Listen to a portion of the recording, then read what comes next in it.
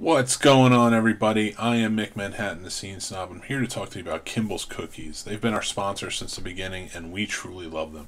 They make custom cookies for every special occasion or holiday that you can think of.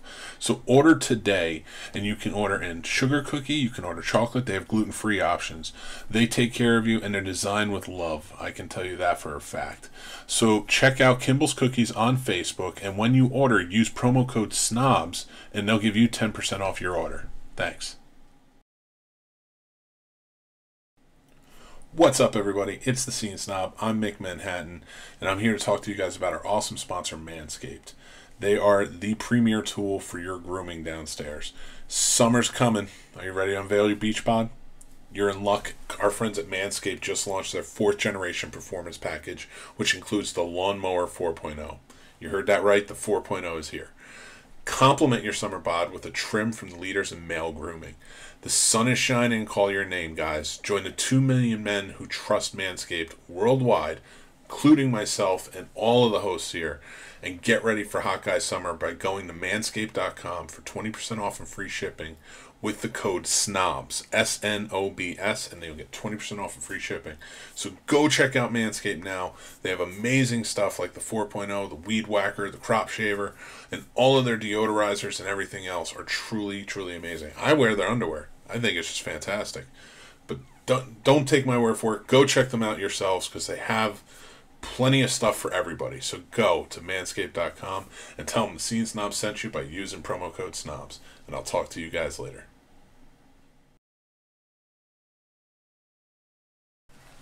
Welcome to the Scene Snob podcast. I'm Scene Snob Jr.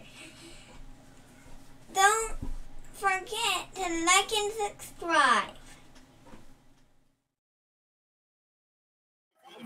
This should be great.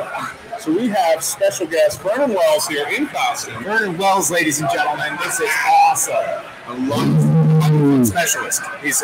So we've decided, since you're in costume, we're only going to ask you questions about the movie Commando. Yeah, exactly. Yep. Because I wore this in Commando. Oh, absolutely. Yep, we remember that. You asked, I don't know. I thought I did. Where did you get him from? Well, I mean, you had a fantastic measure. As I recall. You did? Yeah, all you needed. Trouble is, it was pretty badly made. It took some tweak to throw a pipe at, rat shit. I mean, It will happen. Yeah, it didn't really prevent that. Yeah. Wearing a mesh shirt, motherfucker. Yeah. It was not the chainmail everybody thought it would be. Right? It's actually very funny because people keep saying to me, man, you must have been strong then because you're wearing all this chainmail. And I'm like, it was wool. Just to fuck up your whole theory. Like, what? And apparently, because I never knew where it all came from, and this English guy, because I have a club in England called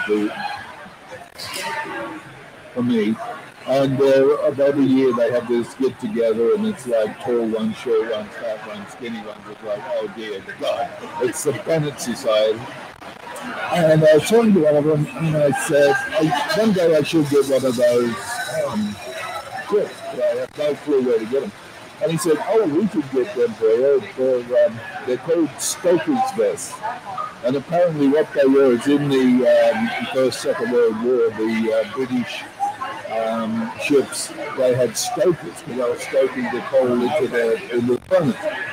And they had these merino wool vests on because when they sweat, the sweat goes into the wool, and if sparks come out when they're shoveling the coal in, they don't burn them, they go out, they're straight away basically, and it keeps them cool. And what they did is they got a stoker's vest, they painted it silver, it looked like it was chainmail. That's awesome. I didn't give a shit, I was happy. Yeah, exactly. You're comfortable. I wasn't wearing 80 pound of bloody chainmail on my neck. Yeah, so that was good enough. Well, no, we appreciate it anytime you give us. But we do want to ask, being such an iconic character from an iconic movie, like The Road Warrior especially, and then sort of reprising it a bit in another iconic movie in Weird Science. Yeah. So going through and having to, like, and you come to the conventions dressed in character, this is so near and dear to your heart. This is actually the first time I've worn the costume in 40 years. My mother had it at her house in Australia on a mannequin, and George gave me the costume, and I always thought he'd given me they had two costumes, a spare in case, and they were both in separate boxes, and there was a flood where my parents were, and they were stored out in the shed, and there was a flood, and the bottom box got totally wrecked, and the costume inside it just got drenched, and this stuff, if it gets water on, if you don't get it off straight away, it gets moldy. And it went moldy before they found it, and they went, oh, we've got to throw it out, so they got rid of it. And I thought it was the real one.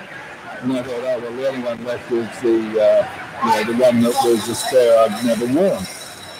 And my mother had it on a mannequin in a storeroom. And I used to say to her, you know what, I'm going to take that one day and sell it for a lot of money. And the whole thing was over my dead body, which came to pass. After my mother passed away, my brother said, you have the fucking thing back, because I'm sick of it in the house. And I went, yeah, whatever. So he packaged it up and sent it to me. And that was 3 years ago. And it arrived, and I went, oh, nice. And I put it in my storage unit. And it sat there, and I'd never opened it until a week ago. That's awesome. And I was like, do I have to? So I kind of went through this whole thing, and finally I better try it on. I was like, no, nothing's going to fit. It's going to be stupid. I'm going to have it on my arm or something. And I went through and took everything out, tried it on, and basically everything. I think that the assless chaps are about an inch too short for me now, so I'll get them worked on so I can wear them too. But I had the whole, and then I realised that it was, when I took it out, I went, oh fuck, this is a real costume. So the one that got ruined was actually the spare they had. I actually got the real, this is the real one I wore in the film. The only thing missing is the crossbow on my hand, which somebody took. On set, or is that something? We don't know. It could have been before the costume came to my mother. Maybe George decided that having something like that floating around was kind of dangerous, because it really worked. I mean, if you stood in front of me and I pulled the trigger, you'd be going, excuse me, I got to go to the doctor now to get this and take it out of my chest. So I think that sounds like something fun we would do. Yeah, I should have brought it to America, man. So I think that maybe that was what happened with that side of it. But it's kind of neither here nor there. I've got everything else, so I'm kind of a happy dude, but it fits. And this is the first time I've worn it since George Miller said to me, "You're finished. Go home." That's amazing. How does it feel being back in one last hour? You really don't want to know. There are not enough exclusives to cover what I feel. Well, in that case, I really appreciate your time very much. It was just this whole rush of memories came back, and I went, Before you go, though, you do have a movie that premiered last night. Yes. So, okay, go. So you could just tell us real quick about it, so everybody at home could hear about it. We had a movie that premiered last night called Kill Giver. Goodbye. We actually came with a very, very good film. It's really fun. It's kind of scary and fun and all that stuff in it. And it's just virtually quickly, without giving the whole thing away, it turns the theory of killer clowns upside down. And it's just fun to watch, and if you get a chance, seriously watch it. We really enjoyed it and had a really good night. And they've got a thing that goes with them behind the big top, which is basically each day of the production they were filming stuff behind the scenes, and they cut it into a documentary. And so you see the progression of how we all came apart at the seams. It's fun. little scary, you know, they're kind of weird people. We can't wait to see it because we heard so much about it. It's done. It's one of my better movies.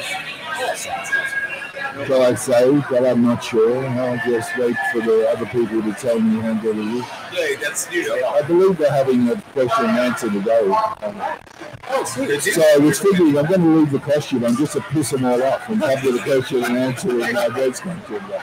Yeah, what is Yes, it's perfect. I love it. Scream about gasoline. It's wonderful. yeah, anything you want, I can talk about it. Thank you so much for stopping by. I know. Oh, before we go, we were talking about weird science and the costume and doing that film, which is the other side of Mad Max, the fun side. A friend of mine had put me into a film he was making, and he was talking to the investors. Probably early 20-something, 30-somethings, these millennial Turks. And he was sort of giving them a rundown. I said, great. So who's in it? And he said, well, we've got so-and-so. Now, one of our leads is Vernon Wells. And I went, who's he? And he just stood there. And he went, Red Warrior, Commando, and a guy at the other end of the table went, "We fucking science! Oh my god!" and Brian went, "Oh dear God! After everything you've done, the only thing I could come up with was weird science." He loved it. He thought it was so funny. No, weird science. Oh, we love weird science. I know for us, we're big Commando. I mean, we're big fans of Road Warrior, everything. But Commando, we're always quoting. I don't know why it's that movie. Like, we're always, he'll throw something at me and just be like, blow off some steam and like, we just always play it. I don't need a gun. No, I don't need a gun. I don't need a gun. I mean, asshole. Hey, don't let me up, you. Well, I think you're getting ready. You got your panel going. We want to thank you so much for coming. It's really amazing. Thank you again. You are truly the best. Thank you. Appreciate you stopping by, sir. And that's our show, everybody. Thanks for listening or watching, wherever you're checking it out. This show is brought to you by our sponsor, Manscaped. Go check them out. They are saving our balls, and they can save yours too, or somebody you care about. It's a pretty awesome device, so go check out what they got, the Lawnmower 3.0, the Weed Whacker, and more.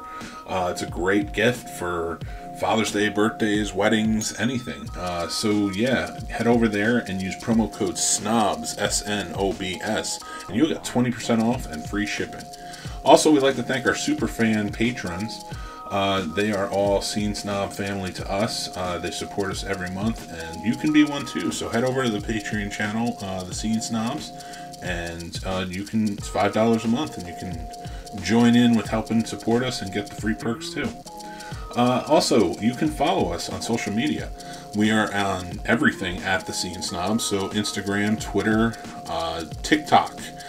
We are on Facebook, the Scene Snobs. Everywhere. We have fun stuff always going on, always have contests and stuff, so go follow us, check us out. You can go to our link tree by going to thescenesnobs.com.